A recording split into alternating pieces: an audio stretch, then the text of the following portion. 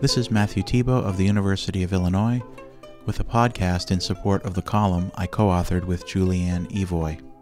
The column shares the work of the Homebrew Ukulele Union.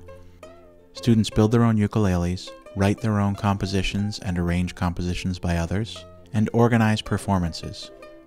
This podcast captures some of the sights and sounds of those efforts, along with a poem that inspired us, read by Julianne Evoy.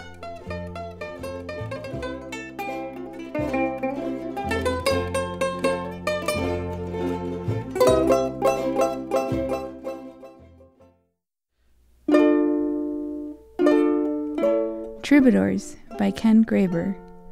With its thin neck and wide double curve of body, it sits, face forward, to keep watch for oncoming traffic.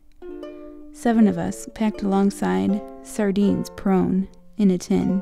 It is not the thought of making room by leaving that hard case home or in the cold that enters any mind. If it came to that, we'd unstring the neck, loose the pegs turn by turn, remove the headstock, frets, delaminate the soundboard, sides, wedge off the bridge, and tuck every piece into pockets and linings, just to reassemble our muse again at arrival and receive one more chance to sing.